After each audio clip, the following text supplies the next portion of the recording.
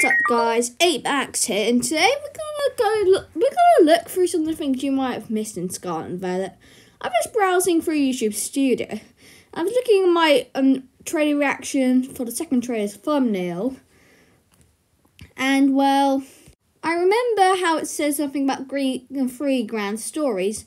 And look, you've got the weird towers, you've got the stadium, and you've got the flags. So I think those might be the three grand stories. We're gonna go look at the map and see what it might hold.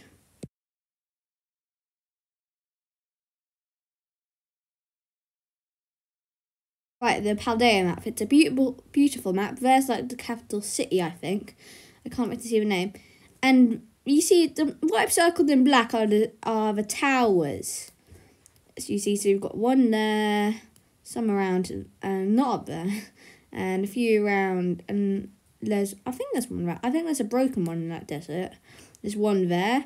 You've also, yes, you've got one there, and then you've also got these flags, which I think indify that the Pokemon get higher. I think there's a quest about that because we see the really weird bus, which might be the transport. And here, I've heard about the lighthouses. I think it might be something to do with the post game. In my opinion, once you've completed all the quests, there's one's up there too. I haven't circled that. So yeah, I just did this really quickly on picture.